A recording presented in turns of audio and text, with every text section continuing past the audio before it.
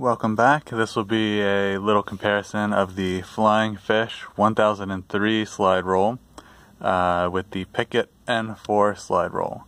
I think these two slide rules are very comparable. The Flying Fish slide rule probably pretty foreign to most slide rule fans, unless you're really interested in high-end slide rules. The Pickett N4 may be a little bit more familiar, but kind of a unique slide rule. I have a separate video on the N4. Okay, let's assume you're a little bit familiar with the N4, or you've watched my other video. Let's take a little tour of the Flying Fish 1003. So this, some people say, is the most complex slide rule to ever be mass-produced. I'm not sure if that's true, but it has 34 scales, 17 scales on either side, not counting scales which are double indexed. So 17 actual scales on both sides. A lot of the scales are back-to-back, so it doesn't look quite as bad as it is, using kind of this back-to-back scales everywhere, almost, on both sides. It doesn't have the traditional scale names on it, so I'll translate what the scale names mean here. Here I have the 4 log-log scales for bases greater than 1, LL 0, 1, 2, and 3. And here I have LL O 1, 2, and O 1, 2, and 3. So the 8 pretty standard log-log scales that you see on high-end slide rules. Okay, on this side I have the folded scales. These do have the regular names: CD, CIF, CF, DF. Basically your standard C and D scales and your standard folded scales. This side has some interesting things. This H0 scale, that's a P, let's see, I think that's a P scale. That's a P scale. You can see it has the scale formulas on the side here. So 1 minus 0.1 y squared, that's a standard P scale. But it has this H0 and H1, and you see its formula for those is 1 plus y squared. And that's a variation on the Pythagorean scale. You do see that on some other slide rules, but I'm not sure you see slide rules with 2 of them for 2 different ranges. Those can be, so where the P scale can be used, for example, to compute one leg of a right triangle from the other leg, the other 2 could compute the hypotenuse. So they can kind of substitute for the trigonometric scales in some cases. In other cases, you might just want to compute those sorts of expressions. Let's look at the other side. You can see the cursor here is interesting. It's a single line cursor, which I like. However, you do have scale extensions, fairly moderate length scale extensions, not as long as some. On the other side, let's have a look. You have hyperbolic scales. You get an extra hyperbolic scale. You have the 2 hyperbolic sine scales, hyperbolic tangent. I believe this is a hyperbolic cosine scale here on the bottom, which is very rare.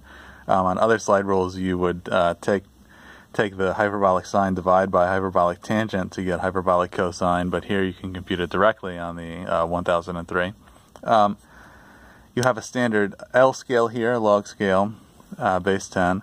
Then you have the regular trigonometric scales. Here's an SRT scale, an S scale, and you have 3 T scales. You have T1 and T2. Here's T1, here's T2.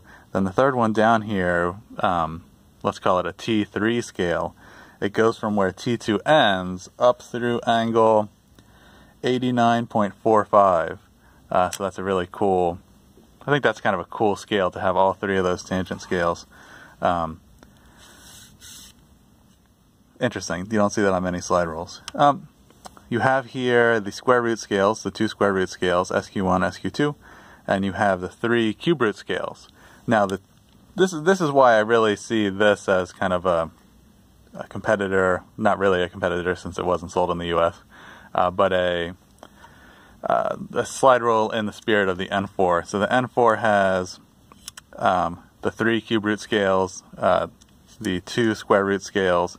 It has log-log functionality and hyperbolic functionality. So in that sense, the 2 slide rules are the same. What are the differences? Well, you have the little the dual base features on the N4. You don't have that on the Flying Fish, but you don't need the DF over M and CF over M because the Flying Fish has the standard log-log scales, whereas the Pickett does not. So you can watch my video on the Pickett N4 for why I think they really need this DF over M scale, because they have their non-standard base 10 log-log scales. Okay, but interestingly, you have on both slide rules all those log-log scales on one side of the slide rule. The Pickett obviously doesn't have as many scales, so what is it missing? It doesn't have that hyperbolic cosine scale. It doesn't have the Pythagorean scales. It doesn't have that T3 scale. And one interesting thing is on the Flying Fish, I don't see a DI scale. So that's an interesting omission on the Flying Fish slide rule.